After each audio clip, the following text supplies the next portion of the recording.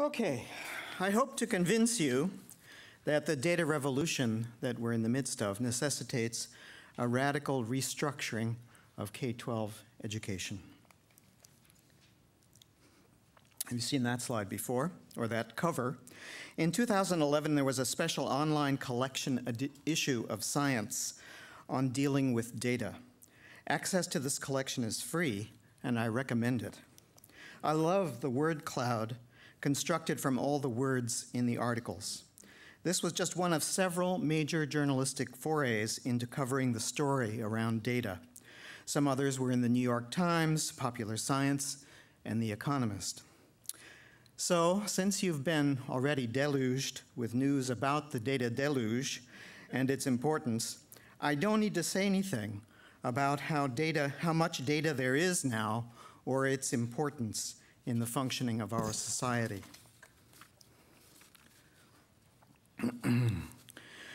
To get an idea of the scale change that has taken place over the last 30 years, compare my computer from 1982 with the one I have today. Today's is 3,000 times faster, stores 1 million times as much information, and transmits data at 30,000 times the rate it did then. Now, imagine that you could get from one place to another 3,000 times as fast, or that you are 1 million times your size, or that there are 30,000 times as many people in the world as there are currently. That's the kind of scale change we're talking about. That these are changes that have already happened, and we're now in a previously unimaginable world, one that we have not yet really begun to understand, or we've begun to understand it, but that's all. Keep in mind those scale changes as you consider the data economy. 30 years ago, data was expensive and in short supply. Not today. Today we have lots of cheap data, and the bottleneck is the people who can provide insight from those data. Let's call what those people know data science. Here's a characterization of data science that I adapted from one I found on one of the many blogs about data. Data science combines 3 disciplines. First, we have mathematics and statistics. Now notice that mathematics and statistics does not fully encompass data science. Then there's content knowledge, the biology or oceanography or business acumen. And finally, there's what some choose to call hacking skills. This is not the nefarious breaking into computers hacking, but the creative computer problem solving that requires being able to see inside the machine and to visualize the structure of the data. By the way, I think it's the presence of that circle that distinguishes data science from quantitative literacy. How should we think about bringing about the paradigm shift that's implied here? Here are 2 starter goals.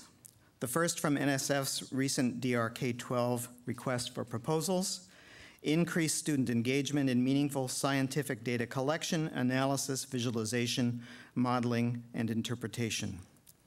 More generally, we need to prepare students for active participation, not passive consumption in a data-driven society. Though I also may not be sure yet what cyber learning is, I'm sure it has a central role in data science education, because you can't experience working with data without technology. There's more to data science than statistics.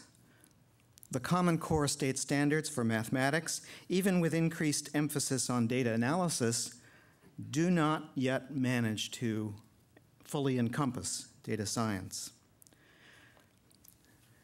There are lots of questions, even at the level of figuring out what questions need to be asked.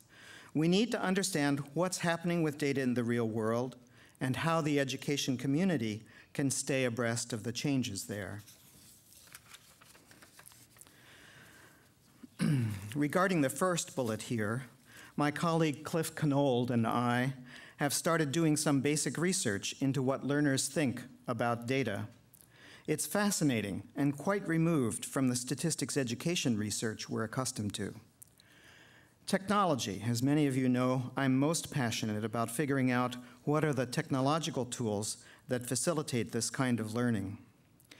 And then there are the questions about how to get more learning with and about data into the curriculum. The Data Games project that Cliff and I are working on attempts to do just that. My own belief is that it should become a part of literally all subjects that students study.